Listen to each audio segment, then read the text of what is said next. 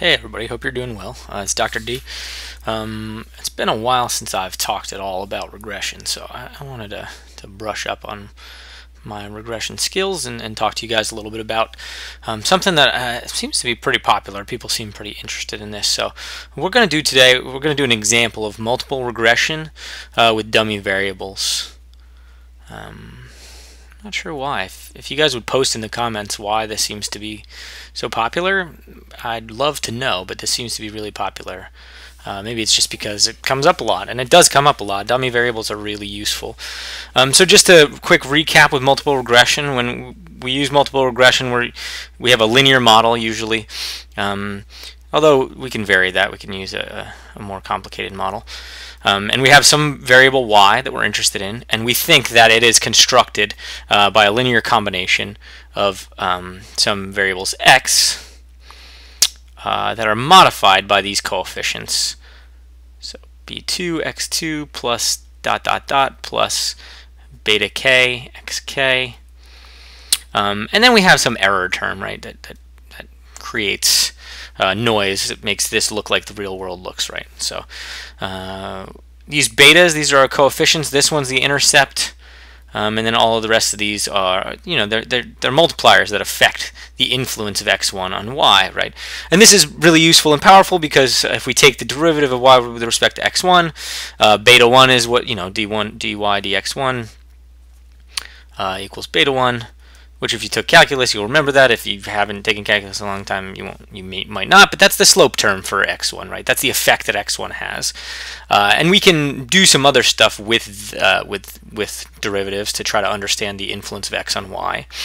But when we have dummy variables, these are going to be these can be categorical variables, and that's what makes dummy variables so powerful, right? Is that we can treat them, instead of treating them like quantitative variables that get larger or smaller on a continuum, they're just like switches that we flip on and off again. So before I get more into the theory side of it, let me pull up the data that I generated. This is fake data, just to give you a heads up, so I'm not selling company secrets or anything, but it's website data that I generated, right? So we have visitors to a website, and we have the duration of their visit in seconds, and I made up numbers that I thought seemed reasonable using a process that maybe I'll outline in another video.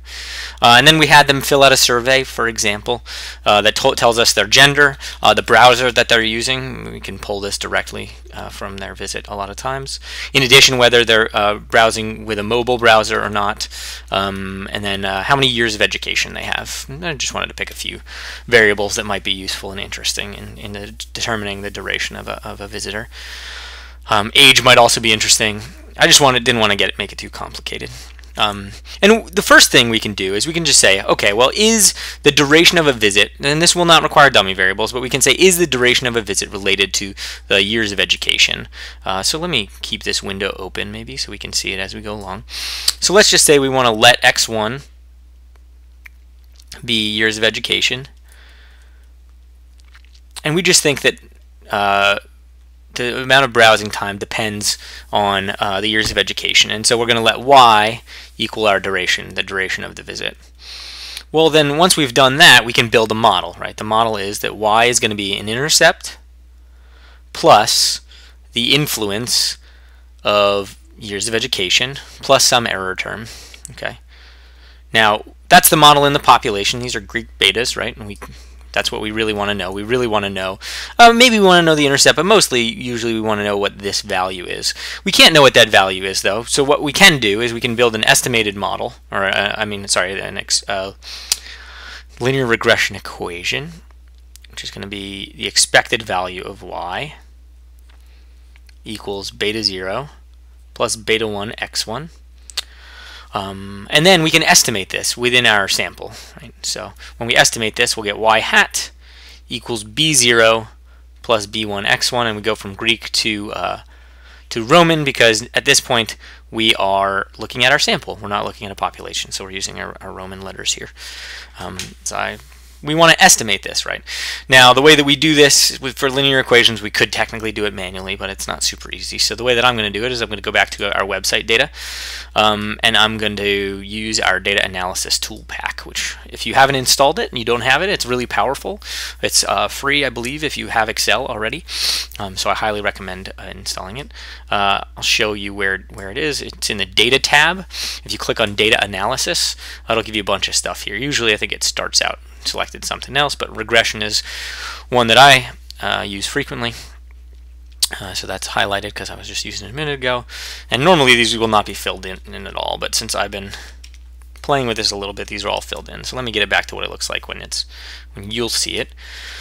So first we have to choose our Y range. That's where our left-hand side variable is, right? Dependent variable. And in this case, I want to select this whole column. You can see that I have 10,000 observations. So that's a pretty big data set. I do have labels, right? That first one has the label in it. And now I want to put my X's in. In this case, I only have one X. So all I need is this years of education column. When I click that, now I want to put this in a new worksheet. And what I'll do is I'll call this duration equals, it won't let me do equals, I think, so I'll just use a dash, education. Okay, so that'll give me a new regression output table. I have a whole video on how to read regression output tables, but just so we can take a look at this, actually I just need this left half. Over here we have the R squared that says that 11% of the variation in duration can be accounted for just by the years of schooling. So that accounts for some of this stuff. And then down here we have a p-value. That's on the intercept. Here we have years of education. Our p-value here is 1.6 times 10 to the negative 262nd. That's very unlikely. And that, if you recall, is it's a p-value on the hypothesis that beta 0 is equal to, or beta 1 is equal to 0. And with that very low p-value, we can reject that. Clearly, beta 1 does not equal 0. It's a very low standard error. It looks like, right here it says that our estimate, B1, equals 10.39, roughly 386, I guess. What that says is for every year of schooling, the person's website visit is 10 seconds longer. Now, there's a fair bit of variation, but at the same time, with 10,000 data points, we can pretty precisely estimate that. So 10.386 is our guess. And so that's a very simple model, and we've done a good job of it. But what if we want to know about browsers, right? What if we want to know if different people using different browsers have different visit times, right? Well, one thing we can do is what we want to do then is we want to multiply a number by our browser, but we can't, right? Because you can't multiply a number by Internet Explorer. It doesn't mean anything. So what we usually do, in this case, I have 4 possibilities built in here. One is Internet Explorer. One is Chrome. One is Safari.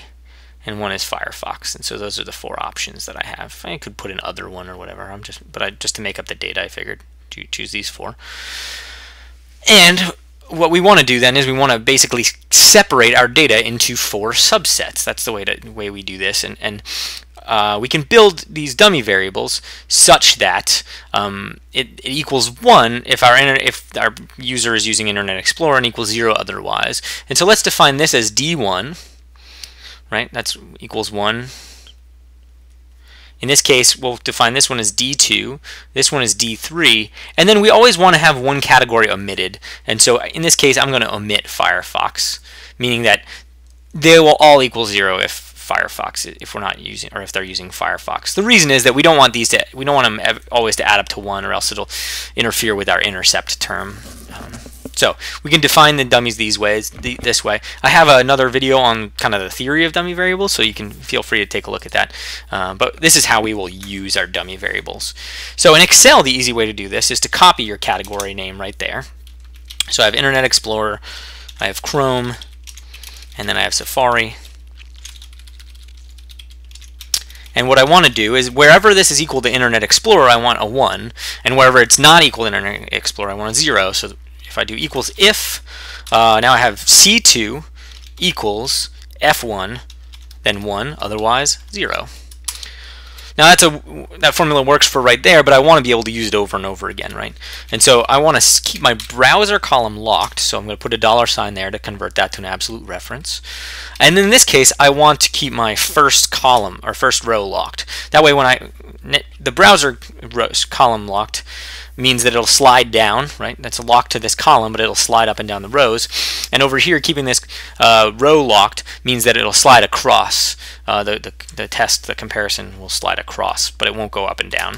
So if I fill these down, you can see that wherever it's equal to Internet Explorer, it's a 1. Everywhere else, it's a 0. And then if I copy these to the right, you can see that now it's doing that for Chrome as well. And then for Safari over here. And that Firefox, again, is an omitted variable. So wherever we see Firefox, and for some reason the formula I used made that unlikely, 0, 0, 0, right? Those are all zeros, which is what we want. Okay, so now let's see. Let's build a more complicated model. Let's say we want to know how duration of visit, y, depends on not only education, right, which we can still include in this model, that's x1, but also our dummy variables, b2, d1, beta3, d2, plus beta4, d3, plus epsilon. So now this is a larger model and a more complicated model. Take the expected value again to get rid of that epsilon, and then we can get our estimated regression equation. Y hat equals b0 plus b1 x1 plus b2 d1 plus b3 d2 plus b4 d3. Okay, so we have all of these in our model.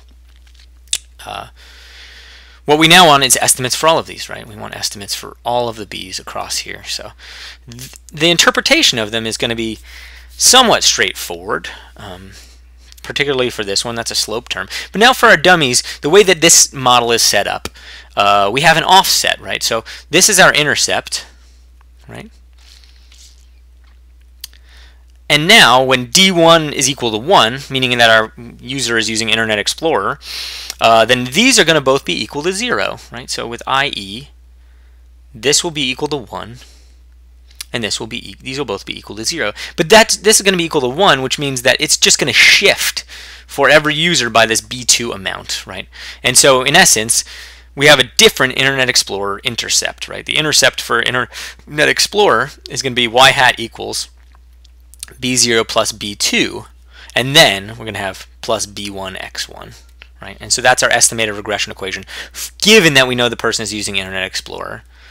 Alternatively, if we have somebody who we know is using Chrome, then this is going to be 0, and this is going to be 1, and this is going to be 0, and so their y hat is going to be b0 plus b3, sorry, this equals b3 plus b1 x1. So this slope stays the same across different users, right? But now we are offsetting by different amounts, right? And so the same thing for the intercept for Safari is going to be b0 plus b4, and then for Firefox, the intercept is just going to be b0. So you can think of the b2, b3, b4 as sort of the bonus amount of time, positive or negative, that a visitor spends on our site if they're using Internet Explorer instead of Firefox, right? Okay, now we can estimate this equation just by telling Excel that we now have these dummy variables as our x's. So now we're going to do data analysis again.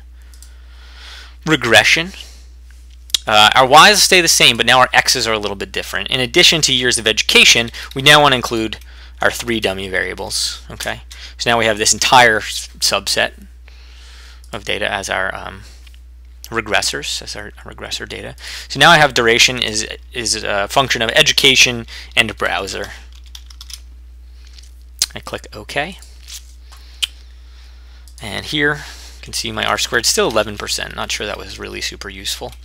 And sure enough, when we look at the p-values, none of these seem to be statistically significant.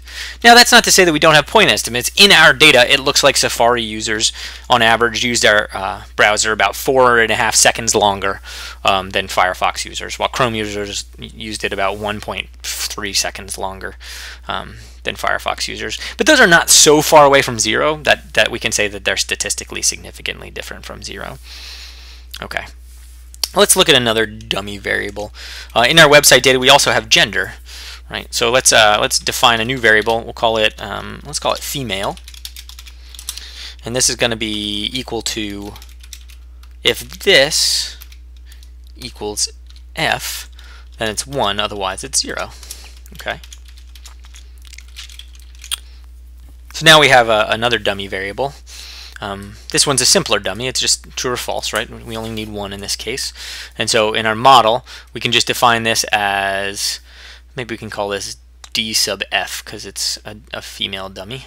Maybe we can even refer to the rest of them as d sub IE, d sub Chrome, and d sub Safari. That'll allow us to kind of read it a little more easily. And now we have an even bigger model. Beta 0 plus beta 1 times years of education, I'll just call that x1 again, plus beta 2 times Internet Explorer, plus beta 3 times Chrome, plus beta 4 times Safari, plus beta 5 times female, plus epsilon. Right? And so this is an even bigger model. This is a y, by the way. We can estimate this. Again, we'll go through the same process, turn these into b's, and now we're trying to find an estimate of the b's to see if gender makes a statistically significant difference on the duration that people spend. So let's go to data analysis, regression. Just turn this to I, and that should cover our entire data set. Now we have duration as a function of education, browser, and female. Click OK. Takes a minute, but there we go. What do we have here? Well, now we have an intercept. Years of education still pretty stable at 10.36, 214. Not a lot of movement here. Now we see that female actually has a significant difference, right? That's positive. What that means is that females, on average, spend 8.8, controlling for years of education in browser, right? Spend 8.79 seconds longer on the site than men do. And that's significantly different from 0 at any level of significance, right? That p-value is very, very low. So we can say that females seem to like our website more than males do. All right, now the last thing, I wanted to show you a couple things we can do with interactions. So let me move up again. Let's see. Okay, let's work with some interactions here. Let's say, maybe we can simplify our model a little bit. Maybe not. Maybe we'll do a really complicated model first. Let's say that instead of Internet Explorer, Chrome, and Safari, we want to interact those with education. Let's say, why would we want to do this? Maybe we think that instead of there being a data structure that looks like this, a slope for where this is our education, and this is our browser, or our duration, right? Our duration of browsing. The model we built looks like this. We have 3 parallel lines or 4 parallel lines based on browser usage, but the slopes are the same regardless of which browser they're using, right? The relationship between duration and education is the same. Now, another way to look at this might be to say maybe the intercepts are the same, right? But the slopes are different, right? So maybe they start at the same place, but if you have high education and you use Explorer, then that education will really drive up your amount of browsing. Alternatively, we might say that Safari, it grows at a slower level, and then in some other, maybe Firefox, if you use Firefox, the more education you use, you have the lower your duration of visit. This relationship is the one we modeled, and this is the one that you model where you just have your dummies kind of added linearly. We can also model this third one, or this other one. This one is modeled as an interaction effect, where we still have an intercept term, but now instead of beta 1 times, we can still have beta 1 times x1. That'll be for Firefox.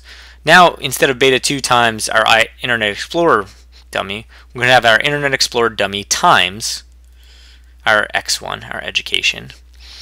And then we'll have beta 3 times our dummy for Chrome times our education. And then beta 4 times our dummy for Safari times our education. Right? And the effect that this has is that now, let's say we know that DIE equals 1. We know that we have an Internet Explorer user. What is the effect of x on, or I'm sorry, that should be 1. What is the effect of x on y? Well, the intercept is still the same, or is beta 0 now. So that's being held constant for everybody, right? It's beta 0 right here. But the derivative of y with respect to x1 depends on beta, right? And on the dummies. In this case, if we know that DIE equals 1, then it's going to be beta 1 plus beta 2. Because it's beta 1 plus beta 2 times your dummy, right? Alternatively, the slope term for Chrome users is going to be beta 1 plus beta 3. And so now we are allowing this slope to adjust. How do we do this? Well, instead of using our x's here, let's create kind of a new data, just years, let's call this educ. So I want this to be years of education. And I want to copy that all the way down, and that's just the same variable. Excel requires you to use rectangular regressor shapes, rectangles, matrices, arrays, so I want to stick with that. Now we're going to do educ cross IE. It's going to be this. We'll stick with $K2. Oops. $K2 times IE, Internet Explorer. And then we have educ x Chrome, and then educ x Safari. And those will be 0 everywhere. But now you can see that instead of having a dummy variable, which is just 1s or 0s, I have a variable that takes the value of education or takes the value of 0. Now when I do a regression, it's going to estimate this, something that looks like this. I think the way that I construct the data, this should show no real strong relationship either, but we can see. So now these, I don't have gender in my model again this time, but I do have something like this. So let's go with this, enter. And then we'll call this education browse cross educ. There we go. Click OK. Takes a minute. Yeah, none of these are statistically significant, but you can see these terms are very different. Education term is still the same, but now education, these interactions tell us that for every year of education, Safari users use it for 0.34 seconds longer than Firefox users. So that's how the slopes differ, not by very much, not enough to conclude that they're different from 0. What if we do, instead of a browser interaction, let's do a gender interaction. So let's do educ cross female.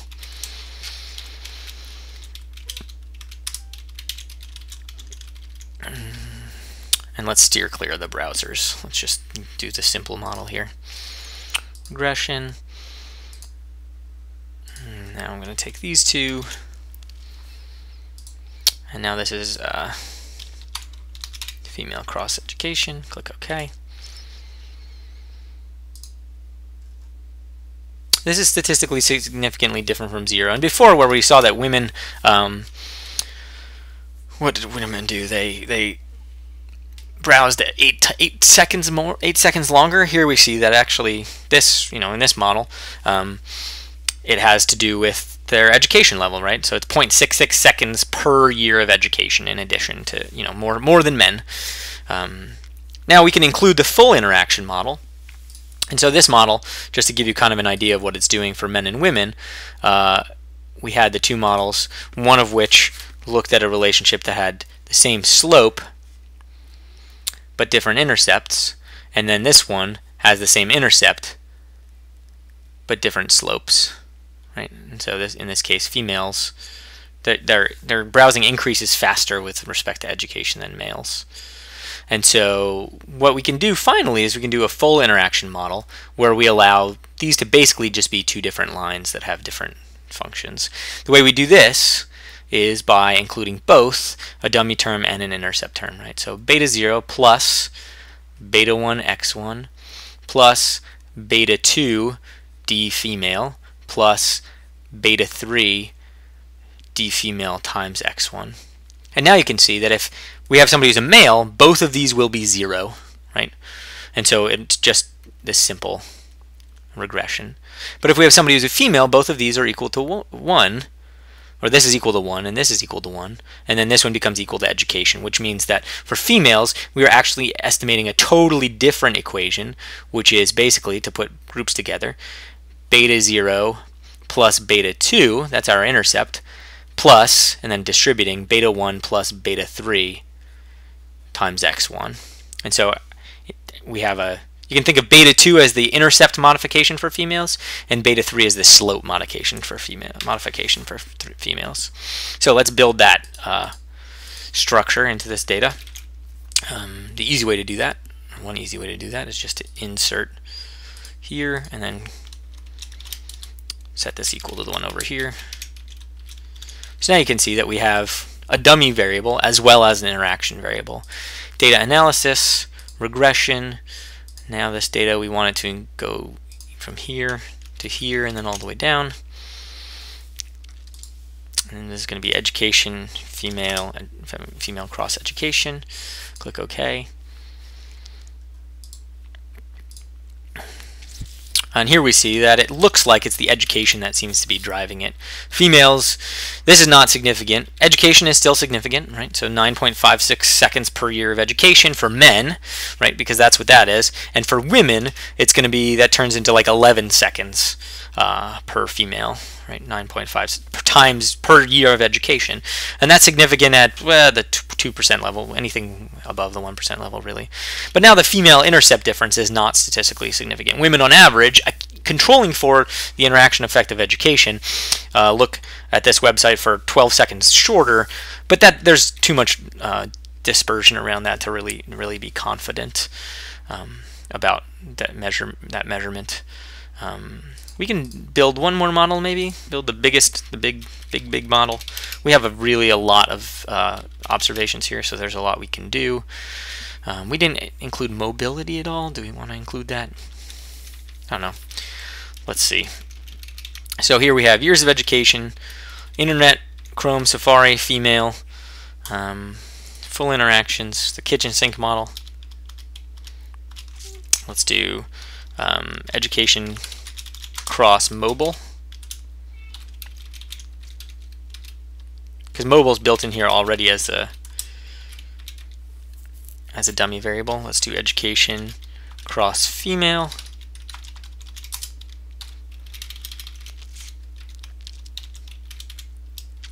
Maybe let's do education cross browsers first.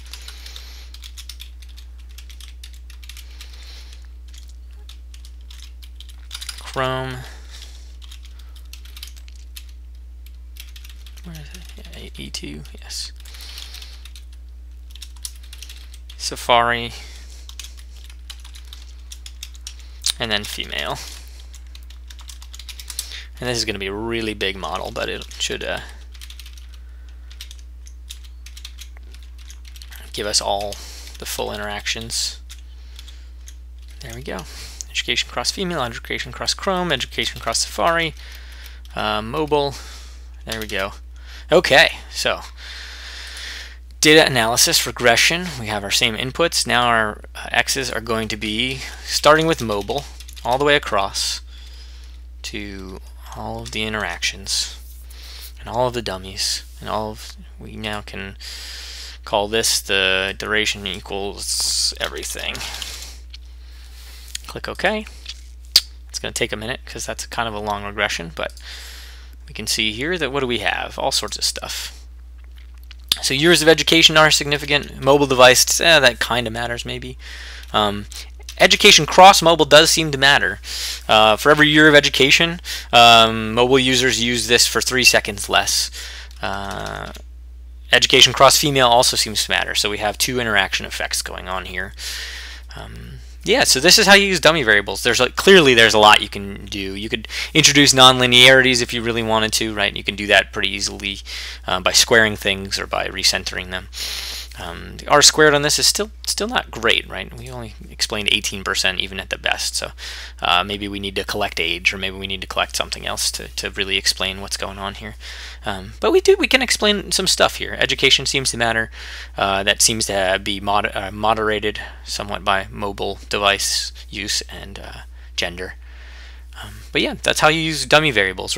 Just the one thing to keep in mind, I think, when you're doing this stuff is to always, when you're building your model, right, be careful what you're looking for, and always think about what the expected value of y is given the dummies you're using, right? Because you're switching dummies on, you're switching dummies off. And that changes both the intercept and the slope depending on how this is structured. You could use dummies to modify squared, right? So if you think education has a nonlinear effect, you can take years of education squared or recenter that and square it, and then interact that with mobile device, something like that. And that would allow it to, go up and then tail off or something like that for mobile users or whatever. But yeah, I hope that you found this useful. Certainly there's a lot you can do with dummy variables. If you have any questions or would like to see anything more done on this subject, please let me know, and I'll be happy to take a look. And I'm really grateful for you taking the time. Thanks, guys. Bye.